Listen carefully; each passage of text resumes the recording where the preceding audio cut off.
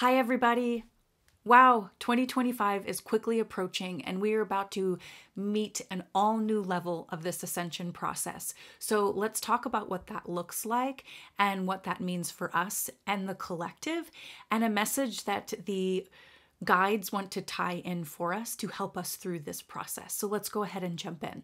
Do you feel the light? Do you feel the light? Do you feel the light coming? Do you feel the light? Do you feel the light? Do you feel the light coming? Do you feel the light? Do you feel the light? Do you feel the light? So you've heard me talk about in my previous video how it feels like there is potential in January for us to start this process off with a bang. And it's going to start hitting hot and heavy once we get into next year. We're kind of in this preparation phase for it, where we're really amping up our power and releasing anything that is weighing us down so that we can really step up into this next level and rise as these leaders of New Earth and leading through this ascension process so that we can hold the line and hold this energy for people to step into. So the guides have been chirping in my ear a lot about 2025. They've been doing it for the past couple of years, and here we are quickly approaching it. So really what's going to start happening is this big word that I was given by the guides, which is crumbling. We are about to watch so many aspects of our current third dimensional society begin to crumble. And that is a lot of the purpose of what we're stepping into starting this next year. We need to collapse what no longer works. And unfortunately, that's a heck of a lot of stuff. That's a lot of stuff in order to get to this fifth dimensional consciousness and really anchor it in. So the reason why this crumbling is so important, and this is what my guides have been talking about, I'm even offering a meditation to help us get a kickstart on this before we enter into 2025. So if you want to, you can join this Thursday, November 21st for this meditation. I feel like it is so important right now. The guides are saying the purpose of this crumbling is for us to release our attachments to things. So much of what currently exists in the world, the systems, the industries, the guidelines, the laws, whatever, is built on a lower consciousness. And we need to burn it to the ground so that we can build it from a new place. And so many people are attached to these things, to these causes, to these policies, to, certain people, industries, ways of being and living. They're so attached to it to the point where it controls their life, to the point where they're constantly feeding these things, the illusion of these things through their own emotion and their own trauma. So as these systems and policies and industries and all these things start to collapse, our own world will start to collapse too. So it's going to happen on an individual level. It's going to force people to look at a new way of being. It's going to force people to look at their SHIT and finally realize what they have been putting all of their, eggs in a basket towards. It's like, I'm banking on this all the time, whether that's a job or that's a belief system. It's like we put so much into it and we attach to it thinking this is the thing that's going to save me. This is the thing that's going to create my life for me. This is the thing that's going to keep me in avoidance of looking at my own stuff. And as it starts to collapse, people are going to probably lose their mind. Now I don't know what else to attach to. Well, there is nothing to attach to. Instead, we're all going to have to learn to connect instead. And connect to ourselves, connect to this higher level. So this collapsing is the breaking down of attachments, because what attachments actually are is a trauma, and we don't want to look at it. We want something external outside of us to fix this negative feeling this trauma that's sitting inside of us. We want this other thing to just magically save us. We think that the external is this Prince Charming coming in to magically make everything good. And we know, especially with like over the many, many years on this planet with elections and things like that, it's like nothing is ever finite. Nothing ever can fully save you. Maybe for like a few years, something happens and you think that a certain person getting into a certain position will be the thing that saves you. And then it's like a few years later, it completely flips again. So it's like, we're attached to these outcomes, to certain issues, policies, systems, like I said. And these attachments keep us from being our full self, keep us from being in our power. There's a particular attachment going on right now in the collective, especially in the US, to a particular issue, and it's on both sides of the fence.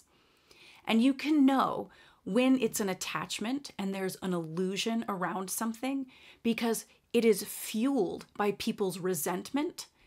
It is fueled by hate. It is fueled by them thinking that they are the know-it-all and that this is their truth, and they're holding on to it so tightly. And when it doesn't work out the way that they want, then they are throwing so much hate into the collective. This is because people are attached to something. And you know that attachment is like, it's created even by the darker archons, the elites that run the world right now. They want to create like these hot button issues that people can attach to. And they create this illusion around it that it's making you feel powerful and safe or free.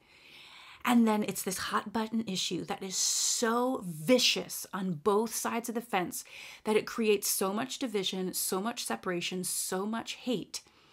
And people just attach to that. And they don't realize that they're using this issue or this cause to just constantly throw their trauma into.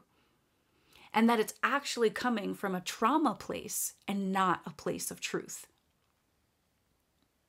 So as these things start breaking down, people are going to have to face their quote unquote demons, their illusions, their attachments that they have been looking to the external for to save them.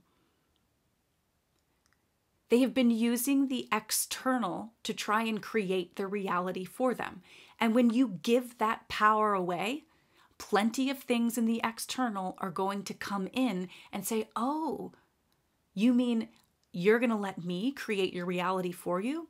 Oh, thank you so much. And that's what the dark has done over and over and over again. It's gotten us to attach to the external. And in 2025, the external world as we know it is going to begin crumbling, and people are going to lose their minds. But this is a good thing. It's a good thing. And we have been trained for this. We have gone through so much over the past many, many years of feeling chaotic, of feeling displaced, of feeling, lonely, whatever it may be, frustrated, angry, so that we could come back to ourselves and find that within ourselves and not attach to anything else. Instead, we connect. We're looking for connection, not attachment. And if you think about these hot button issues, these systems, and how much they create division and separation, there is no connection there. It's here to separate. So when we connect in with ourself and the higher realms, the higher consciousness, connection gets created. Separation from these attachments starts to happen. And we start to see things from more of a bird's eye view. And this is what we're aiming towards. So it feels like a lot of these things in our society are going to start rapidly collapsing. They're going to be collapsed on purpose, maybe not on purpose. And it's going to cause a lot of trauma to come up to the surface, and people won't know how to handle it. We've been through this. We know what it's like. We've been through it so that we can understand what they're going through and not feel like we have to attach to it and fix things or give away our energy to it. it's going to become increasingly difficult to create connection to ourselves and separation from the external. So we have to start mastering it now. We have to learn about what we're actually attaching to. So join me on Thursday the 21st to do that. So I want to use an example from my life. For several years now, I haven't had a permanent home. I've moved a lot in the last probably 4-ish years. And it's been very frustrating. My stuff has been in storage for a long time. I just want my things back. I've gotten rid of the majority of my things. And I've been living in what feels slightly unsettled. Even the place I'm in now, it's not a permanent home. I'm just here for a little bit. And I'm coming to this place where it's like, home is here. It's in me. And the more I find that permanence in me and stop attaching to the external of I need this type of home, I need this in order to feel safe, in order to feel okay, the universe has been breaking me down from my attachments. And this attachment of thinking, if I don't have a permanent home right now, that means I'm not as successful. That means my life isn't going right. All the stuff that I attach to, these beliefs inside my mind. It's also been doing it with health. I've been battling Lyme disease for a while, and it just won't get better. So it's been quite a journey. I found it at late stage. So my health has been really a hot button issue for me. I can't always show up the way that I want to because it takes a toll on me a lot of the days. And in addition to having the Lyme, I also found I have mold. So I'm coming into acceptance of this is just what's happening.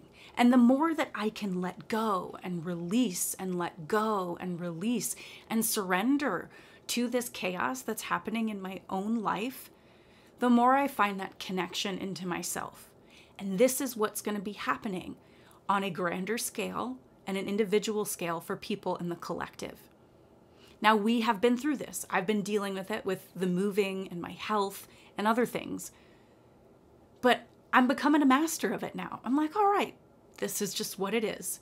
I know that the more I own this and the more I accept it and the more I just connect to myself in the midst of this, the quicker it's going to pass. And I don't do that just so I can get out of it, but I do that because that's what's being called for and asked of me right now. This is the power we're stepping into. If we're dealing with a narcissist, if we're dealing with people who we're afraid of what they're going to think or say, if we offer our gifts to the world, we're attaching to what other people are going to think of us. Where does that come from? It might be something in childhood. Let's go deeper with that attachment and release it. This is what we're doing on the 21st. So we have to have these societal structures dismantle themselves as well, because we attach on a collective level and we attach on an individual level. And on an individual level, we also attach to the things that are on this collective level on a grander scale, because we make them mean something to us individually about who we are or our worth, our value. And we're finding all of that within ourselves right now.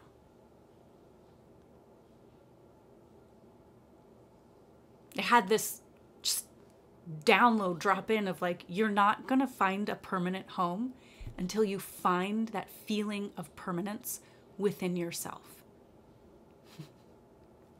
We all got things to work on, you know? We are heading into the breaking down of our attachments so that we can come back to our connection. And I want to talk about what that looks like. So in order to do that, I have to draw. It's just a no-brainer at this point. Okay, we're actually going to go long ways today. So, in addition to this crumbling energy, events starting to take place, things getting dismantled, this is the absolute, this is necessary. This is what needs to happen. We are not here to have this like comfy, cozy, we just dance into the daisy field and everything's okay. That's not how it was for your awakening. I know it because that's how it was for me. So the guides have been talking to me a lot about the soul and the body and what they really mean, what that actually looks like and how they work together. So we are not a body with a soul. We are a soul that has not just taken on a body, it has created a body to inhabit and have a physical experience. So this is what we are, okay?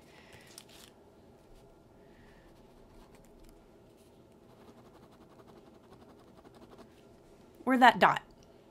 That dot is our soul. This is us. It's the energy. And what is the energy of this? It is ideas. It's pure idea and creation, possibility, wonder, without limitation. This is what we are. We are creator beings. Our souls, this energy, get to create every single freaking physical thing that you see. And you might be like, well, how did it create the sweater you're wearing? I'll tell you how. You're looking at this sweater. It's a dark green. And I've been told that this color that I'm wearing is dark green. And that the type of shirt I'm wearing is a sweater. And I've said, yes. Okay, that's true. I've taken that on as my belief. So now that I know that and I'm aware of it, I know that I can create more of this type of stuff. Unconsciously, I do it. I'm looking at this stone. Oh, it's glowy, it's white, it's round, it's an oval shape. And this is a hard surface, it's a stone. So my mind takes on that idea that's been presented to me and it says yes to it. So now I can create more of it. So we have our own pure ideas that come through for us. And this is what we are.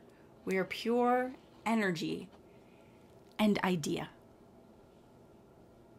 without limitation. So how do we become this?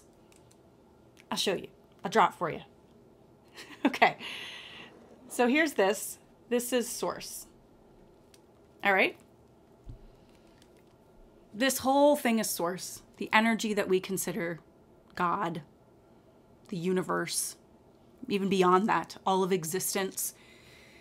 And here we are. This is us, again, right in source. And maybe there's other things in here, other fractals of other that become other people, right? But this one is you. And you go, oh, I want to have an experience, an independent, individual experience outside of source. And source has this idea itself. It's its own pure thought without limit. And it says, okay, what if I kind of break off and go have my own journey? What if I become the black sheep of the family? All right. So it's kind of like, it's like, that piece just like breaks off. It's like, and it just like falls down into existence on its own. So then source is like this. It's got all the other things here. And you've split off. It doesn't necessarily become smaller. It's just what I drew. And here you are. So you're here. This is you. The diagram is fanning down. You're just this pure energy, an idea. Now you can exist in that space and just be an energy out in the universe. Or you might say, well, I want to know what it's like to create things physically. I want to know what it's like to be in a physical body and still be this idea, still be this energy of creation. And you go, wow, that would be so cool. So it's like you take a deep breath in and push your energy out. Almost like a balloon or something, blowing it up. You go, this is what you do. You go, oh, cool. And you kind of push your energy out. It's like, oh, I'm going to push my energy out. Okay, that sounds cool. I'll just push my energy out. And look what it starts to form. I'm going to push it out. And here you are in a physical body. It's your energy from your soul just being pushed all the way out. And now this becomes like an antenna to tell you when you're not in the energy of your soul and when you are. So when you have physical ailments or illnesses, it's letting you know we are not fully in the energy of pure creative thought and idea. I'm limiting myself. I'm outside of the realm of possibility. My energy is stuck, quote unquote. There's something in here that I need to release. We don't create by pulling in the external. This is what so many people think. See, we have this existence of pure thought of our energy, and then we push it out and it creates a body. And then it might create a home, you know? And you could go live in it. It might create a partner. Oh, I want this. Cool. It might create some little partners. Maybe a kitty cat. That's way bigger than the other people. It's so, all of these things, you get to think it and say, I would like this. I want to experience it. It's all experience. And we push it out from within us. That's why when you manifest something, you visualize it, you think about it, and then it's like you hand it off to the universe to kind of like go create itself for you. Now, so many people, hold on. What so many people do is, here we are again. We have the physical body. I'm so bad at drawing. Thank you guys for being with me. Okay. Really dimensionally correct here. Okay. What so many people do is, here they are with their body. And instead of pushing their energy out, what they're doing is, here's stuff, you know, in the external. And they're trying to like pull it in. It's like they have this little rope and they're trying to lasso it and just pull it in. Pull it all into them. Give me this. Gimme. And we attach to it. And then when this doesn't pull in, we get all angry or sad and upset at the world. And then we try to tell, you know, someone over here, well, it's your fault. You did this because I wasn't able to get this. You're not here to get anything. The only thing you're here to get is the idea that you are idea, pure creative thought. And the body is here to tell you when you're outside of that. So the guides are saying, as we realize that we are just this ball, we're soul, we are energy. And the more we can realize, we create from that space and we stop attaching to the external, our whole world starts to shift. So when we see all of this chaos and this anger and resentment and this crumbling starting to happen in 2025, we need to come back to this remembrance that we are a piece of source fractaled off, that we create everything ourselves, pushing out from ourselves and ourselves. And when our body is telling us something, through pains, through illness, through nervousness, through anxiety, fear, it's an opportunity for us to sit with it and talk to it and understand why it's showing up in the first place. And when we have that understanding, we can start to bring in this pure creative thought of how, oh, well, I can create something different here from within me. They're telling me that when we learn to do this and start pushing out that energy from within us, trusting, knowing how powerful we are, that things will just get created because we are believing it, that even our body will start to shift. Like gray hair goes away, weight falls off. The more that we honor ourselves, the more that we honor the pure creative thought that our soul is and act on it and follow it through and sit with the parts that are showing up that aren't this pure creative thought, the more we just magically make things happen, the more we release these attachments, the more we release these depletions that are happening to our body and we replenish ourselves. I've talked about this before too in earlier videos about how the dark wants our resources. So they've gotten us to attach to the external so that we create for them instead of for us. We have a powerful resource inside of us, our pure creative thought. It will change the world. Our world. Your world. So the guides are saying they want us to practice something to start to believe that we can shift our bodies, that we can shift our whole reality, our entire planet, through just tuning in with our pure creative thought and pushing that energy out. They want us to manifest small things. A cup of coffee, a compliment. Whatever it is to you, a hug, without having to verbally ask for it. We're sending out telepathic signals from our own energy and our own trust and faith, and we'll see when they show up. I mentioned that I moved back in September, and I had to get like new plates and stuff for my car. And I needed a screwdriver to change the plates. I was like, oh man, it's in storage. I don't want to have to go there.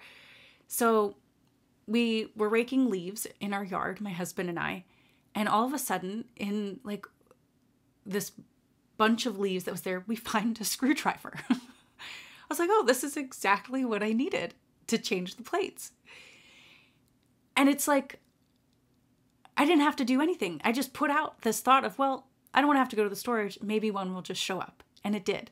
And this is the magical, it's just a little thing. Just a little thing. And instead of rushing to my storage unit to go grab it and rummage through stuff and try to find it, I just said, you know what, let's see if one shows up. And it did, in the most unexpected way. So these are the tiny manifestations the guides want us to start doing. When something comes up and you're like, I don't know what to do about this. Or I need this thing, but it's going to be so much work to do it this way. So I don't know. Let me just try to manifest something else. A shirt. A dark green sweater. Manifest something small and then build upon it. And just imagine as you go into this pure creative thought of what you want. Don't think about the how it's going to happen. That's for the universe to figure out. And just push it out from your body. And then move about your day. And when you do that and you step into faith, you raise your vibration. You jump timelines. You do all of this stuff. So start small and then build. And the more you do that, the more you're going to believe that your pure creative thought can shift your reality, can shift your external.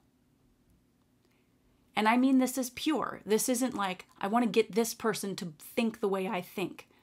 It's pure creative thought. It's just about you. That's it. And the pureness of your heart and what it really wants.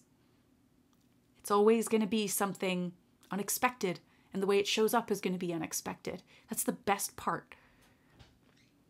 So as we learn to do this, we're stepping more into our power, and we don't attach to the external world that is crumbling. As these systems and these industries start to crumble, and you may still have attachments to them, it will be easier to let go of because you're putting in this practice of creating your reality from your pure creative thought, from your soul, from your heart, from your own essence. So these things go hand in hand. So as we step into 2025, We're stepping into our strength. We are letting things fall. We are letting things be the way they need to be that we don't have control over. And we're going to learn to start stepping into our truth of our pure, creative thought. All right, you guys, thank you so much for listening.